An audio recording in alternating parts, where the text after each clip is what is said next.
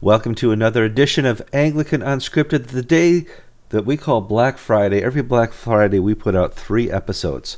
I have an episode with Alan, with Gavin, and George today. It'll be a lot of fun. I'm Kevin Carlson. I'm Gavin Ashenden, and I think you should change Black Friday. It sounds very racist to an Englishman to me. What are you Americans up to?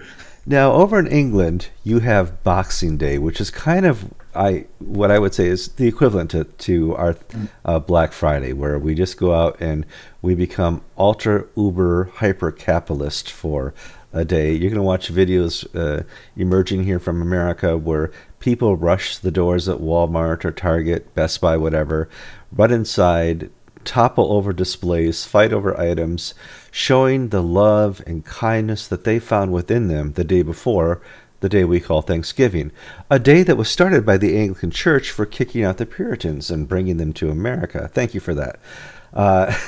It just Our loss is your gain. I know. I scratch my head at the human condition every day. Gavin, how you been doing this week? Oh, I'm very well, thank you, Kevin. Yes, my eye is getting better. My health is getting better. Christmas is coming. All is good, thank God. Yes. All right. So from time to time, we have to update reports that we've done in the past. When you first joined our program a couple years ago now, you talked much about the report going on in Jersey at the time, where a bishop had made some ill-advised decisions, causing more victims than first appeared. And I said, at the time, this is all crazy. He said, well, you just wait for the report. And now we have a report, I think, somewhere, and I wanted to kind of talk with you about it. So what's the latest update with Jersey? The report you're talking about is called the Dame Heather Steele report. He was a High Court judge brought in to do a second report after the first report was thought to be fallible. The fact, essentially what this is about is the Church of England not being transparent and not doing safeguarding properly when it's not in its own interests. I thought it was over-transparent because they put the first report out into the public domain about this. Why don't we just back up a little bit for 30 seconds and tell the story about what the report is about? There was a distressed, vulnerable adult who went to live on Jersey, and she joined a congregation and went to live in the church warden's house. The church warden's a kind of non-ordained deacon. And the relationship became too intimate, and he hugged her inappropriately. Nothing more than that. It turned out that she had this experience twice before, so there was some form there, whatever you want to make of that. The bishop decided that he would launch a report, and he got a psychotherapist to trail through the emails. The psychotherapist never interviewed the vulnerable safeguarding woman herself. And when the report was drawn up, it criticized the dean. What the woman had done was she'd gone to the dean and say, I've been inappropriately hugged by my landlord, and what can you do to censor him? And the dean said, you need to file a complaint, and you do it by filling in these forms. She declined to fill in the forms, and the dean said he couldn't progress the thing unless she did. So she then went to the Bishop of Winchester at the time, the previous one, to complain that the dean had stopped her, would not entertain her complaint. She camped out in his garden in Winchester and threatened to kill herself, shortly after which the previous Bishop of Winchester had a stroke and retired. Enter the new Bishop of Winchester, who reviewed the psychotherapist's report, which blamed the dean for everything. Of course. And he then suspended the dean, which it turned out he had no right to, because the dean was also appointed by the Queen, and the bishop's legal advice hadn't taken that into account. But the thing he had done was to put this report in the public domain without consulting anybody, although he promised to consult everybody. So his concern for the vulnerable lady was not at the highest level. It looked as though this was a political move to boot the dean out.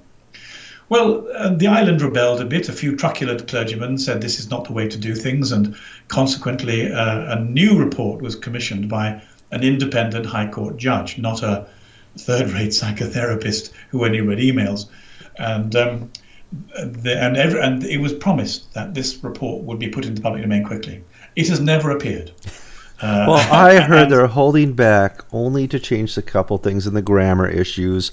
A couple commas are out of place, and that you should see this any day. Now we've seen that. We've had that any day now for well, two and a half weeks. well, that was what was said originally. Now, hang on, this is the Steele report. We Yes. haven't got to the Carlisle and George Bell one yet, to which that does apply. Yes. So the Steele report, the bishop went to the court and said he didn't want to release the report because of the vulnerable young person, irrespective of the fact that he already put the first report in the public domain with no concern. So it was hard to take that seriously. But the point is, what you have is a safeguarding issue that the Church of England has not progressed, is not transparent, and will not be accountable for. That's report number one.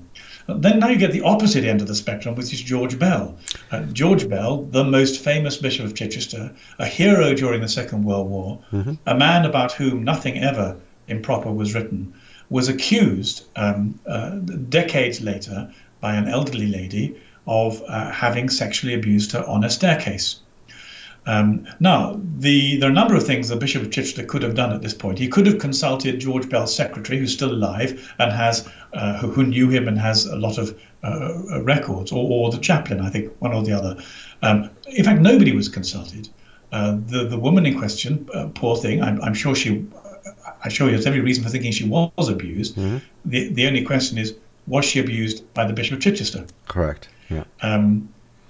And so, so she was given some money, and the Bishop of Chichester's reputation was trashed.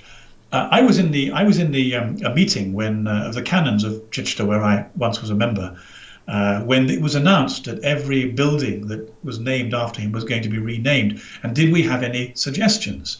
I piped up and said I thought we should name them Natural Justice, Yes. which nobody took very seriously. Yeah. However, a lot of people have complained about the trashing of a man's reputation after his death with no corroboratory evidence apart from one eyewitness who has been apologized to by the church, and she's received a financial settlement. The question is anybody safe if, on the basis of one person's recollection 30 years later, without any evidence, somebody can be deemed guilty rather than innocent? Unfortunately, Lord Carlisle was commissioned to look into the way in which the original report was done, and he's finished his report. So we had expected it in July, and now the months are rolling by and it's not yet out, and we're being told there's a process of checking up on what everybody said. Here's the difficulty. On the website it says, in order as a statement to the witnesses, Lord Carlisle will make sure he fully understands and reflects whatever you tell him. He will make a record of any meeting with you. He guarantees to confirm the accuracy of that record with you. So somebody's written afterwards, well, in the light of that, there can't be any need for a long period of several months to elapse between the delivery of the report by Lord Carlisle and publication. So what's happening? Yeah. Well, we don't know what's happening, but it doesn't fill you with confidence about the Church of England's capacity for transparency or accountability when it's not in its own interests. They do have a problem with dealing with big issues that can be very dramatic, affecting their history. And we always call it overreaction.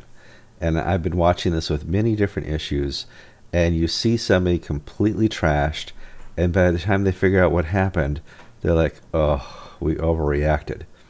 And that's just the nature of certainly the Church of England. We see it in the Anglican Communion, and we see it over here in America all the time, especially in our government.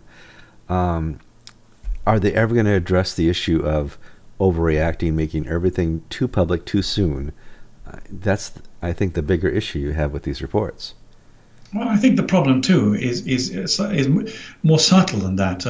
The Diocese of Chichester had a reputation for not managing to deal with the sexual abuses of some clergy. Absolutely. There were a handful of very unpleasant ones, including one by the bishop, Peter Ball, whom I knew, and I was one of the people who was completely taken in by him. But the feeling is that having either been taken in by some of these people or failing to act on others, in order to protect them from any criticism, they're overreacting. So the feeling is there's an element of institutional self-interest in this. That's right. Well, that's not a moral quality either for any institution, but particularly not for a Christian one. Okay, let's move on to some interesting international news, let's call it, between the Orthodox Church in Russia and the Church of England. Your dear Archbishop went to visit Justin Welby, sat down and brought his entourage, met with the Orthodox leaders, and they put out some press statements. The Orthodox Church in their press statement noted that, it's very difficult to criticize the current administration in Russia. Yeah, I agree. There's good and bad to Putin and what he's been doing, but the church has benefited from some of Putin's actions, and the church has certainly drawn ire from those who are saying, why aren't you saying anything? And then Justin Welby's team put together a statement and said, by the way, we have trouble in England criticizing our government as well. You would not believe the lengths we have to go to in fear to criticize our government. And I was just thinking about the things they said about the Tories 2 months ago. And I'm like, is he being serious? Gavin, as an Englishman, please tell me there's freedom of the press over there and freedom of religion and all those things, that nobody's coming down on the Church of England for what it says? Well, there isn't. The freedoms of people who want to offer a traditional moral or Christian witness in society are very fast diminishing. Right. The press went printed on the whole, and people lose their jobs. But on the other hand, there is freedom if you want to go with the flow. If you want to big up the secular narratives, which Archbishop Welby and the establishment of the Church of England are doing, then you're free to do that. If I'd like to recast the Orthodox report in a slightly different mold, if I may. Oh, no, that's what I pay you for. Please. What I think happened was that the Patriarch said to Welby, we had a great deal of trouble from our government, and we found it very difficult to speak out against the Soviet government in the bad years under Marxism. But look, he said, you've got trouble too. You have secular groups, which are many people call cultural Marxist groups, closing you down, and you need to speak up against them in a way, if you like, that we failed to against the Marxists under communism. So this is a warning to Welby from the Patriarch Kirill that if the West is not careful, it will go the same way the Soviet Union went in terms of repression. And Welby's reply to that was extraordinary. What he said was this: Archbishop Welby acknowledged it was hard to criticize lobby groups, and the Church of England, enjoying the conditions of democracy, found it hard to voice criticism that appeared to be contradicting democratic political decisions. In other words, if the secularists vote for something, what right has the Church to offer any opinion at all against the will of democracy? Well, I mean, at this point, I simply don't know where to start, so you better take over. Well, I mean, we just return to a monarchy then. We return to the church has to be subjected to the government and have no say. We return to the days. How is it? What view of the church can you possibly have when you believe that it has no prophetic witness at all in terms of speaking on God's behalf into a society that's turned its back on him because secularists have voted 51 to 49 for a particular project? I mean, it's one thing to associate yourself a little bit with the Erastian spirit. But I mean, that is total and utter capitulation. Well, that's kind of where the Orthodox and the Western Church differ. The Orthodox understand that governments will come and go, that kings will come and go, they'll come and they'll die off. And the church will always be there. The church will always have the same message from day one to the second coming of Christ. It's about salvation. Yeah, and the Western Church is much different. The Western Church thinks they have to get along with every administration, with every government, with every king, that there has to be a point where they like us enough to let us be here. And I think go ahead. Go on. Well, the two problems the Western Church has had is the first one is one that the Russians have also had, which is giving way to nationalism, cozying up to the state because the state is always right. The Orthodox have a poor history in terms of submitting to nationalism, but the alternative one, the one we're faced with now, is a kind of socialist utopianism. We appear not to believe in the kingdom of heaven strongly enough. So we'll build the kingdom of heaven on earth, which is what socialism and communism want to do. And at the moment, the whole of the Church of England appears, the hierarchy of the Church of England appears committed to that view. But what Kirill was saying was, you won't even get to be the church if you don't stop them closing you down. And therefore you have to speak out in order to maintain the integrity of being the church in the public place. And that's the point where Welby doesn't appear to get it and says, well, we'll just go along with the Democratic majority. Melanie Phillips in the Times, as I think we talked about this a couple of weeks ago, but she wrote this very powerful article saying, you don't understand progressive secularism. It is luring you into a false alliance. And once you've cozied up to it, it'll spit you out and shut you down. And we know it's quite clear that's exactly what's going to happen. And the only antidote for that is to the church to speak out fearlessly into the public place on behalf of salvation and the moral purity that the human beings are called to, with the promise of repentance when we fail, until we're shut up, but not to give that up in order to offer political advice to a utopian party. And this is 1920s all over again. Socialism and communism can only flourish when there is no dissent. The church has always been dissent. Common sense, rational logic has been dissent. And that's why, to take care of dissent, we had to lose 100 million people over the 100 years of socialism and communism. And now we're going to return to that because people really forget their history.